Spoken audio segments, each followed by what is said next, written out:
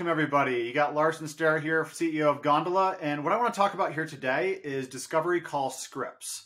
And specifically, after working with hundreds of different businesses out there and looking through their discovery process to date and what they're trying to accomplish in terms of standardization, a lot of times it ends in some sort of discovery call script or structure around how we want the call to be going. And what I think is really important is to not make it too scripted, but you need to have that standardization there. We don't want to sound like robots, but we want to make sure that we have some sort of consistency across the entire sales org.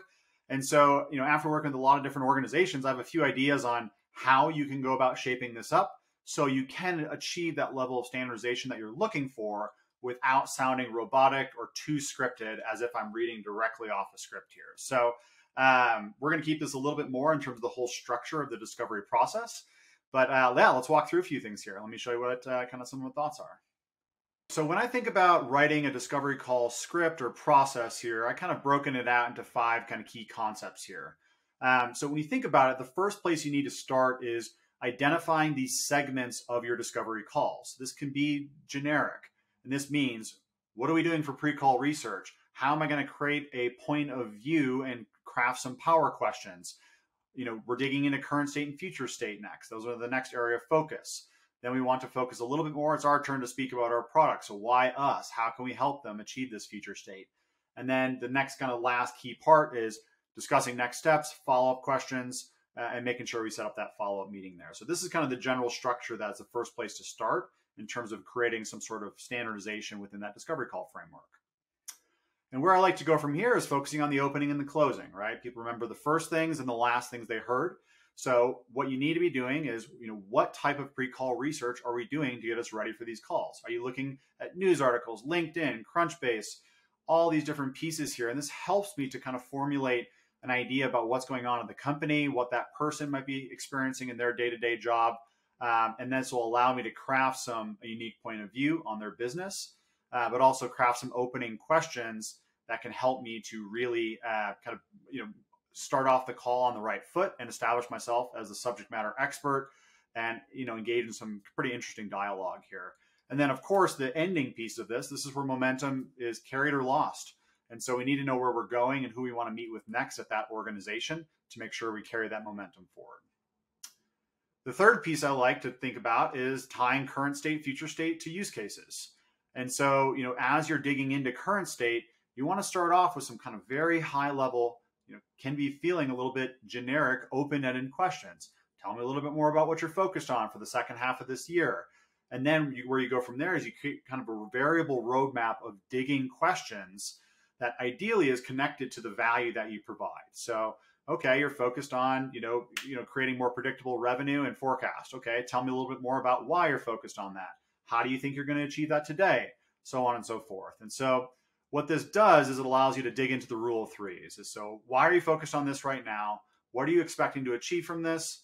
And then what is so important? Why is it so important for you to be solving at this particular moment? So these are really important pieces that help you get a deeper level of granularity into why is this important? Why are they focused on this right now? What do they expect to achieve? What happens if they don't do this? And so this gives you that deeper level of understanding in terms of current state and then also the future state they're trying to get to and the level of importance that this is. The fourth piece here is knowing your customer story. So when it comes to talking about our product or service, a lot of times we can get a little chatty or a little bit long-winded here. And so what I like to do is create parallels or between the use cases that we could dive into, current state, future state analysis, and then customer stories that might remind you of those use cases. So, providing that variable roadmap on, okay, if I have use case X, I need a customer story tied to that. And then you have a transition statement that says, who you really remind me of is this customer, X, who is really struggling with a lot of the same issues. And, what we provided to them was X, Y, and Z things. And they were able to solve all their problems and achieve the outcome that they wanted to. And so that last piece is really important. We need an outcome-based kind of value add here. They don't really care about your features. They don't care about the functions. They don't care about the founder story. They don't care about any of those things. They care about yourself and anybody else that's similar to me that was experiencing these same problems and how they were able to achieve it. And so that's kind of the fourth piece when it comes to standardizing this is knowing the customer stories and creating parallels between the use cases that we can uncover and those customer stories we want to dig into. And then the last piece here is the kind of standardizing that close. So you want to, as you transition from customer story into your closing motions, do a quick summary of what their business case was, meaning this is where you're at right now, this is where you want to be, and this is where I think we can help out. And by doing that really quickly, again, people remember the first things and the last things that they were told. You're leaving them with some really good nuggets that they can go speak internally about to some of their colleagues. You also want to review your next steps and questions. Make sure you get a firm grounding on, okay, this is where we're going. These are the steps to get there. Are we in alignment on this? And make sure you don't, there isn't any miscommunication that's happening on that front. And then last would be setting that concrete follow-up calendar invite, sending it out, selecting a date and time that you want to be meeting, even if it's just a placeholder.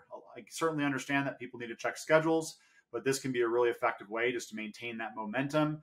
And we're not scheduling it over email, because trust me, it is so much easier to ignore an email than it is to decline an invite. So get that calendar invite out there and make sure you set those follow-up steps. So this is kind of what I see as a way to help to create a discovery call framework or a script, if you will. There's different categories of this. So these are the 5 key pieces that I look for when I'm working with any organization, and some of the best practice that we've helped to establish. So I hope this is helpful, and let us know if you have any questions or comments. Thank you so much.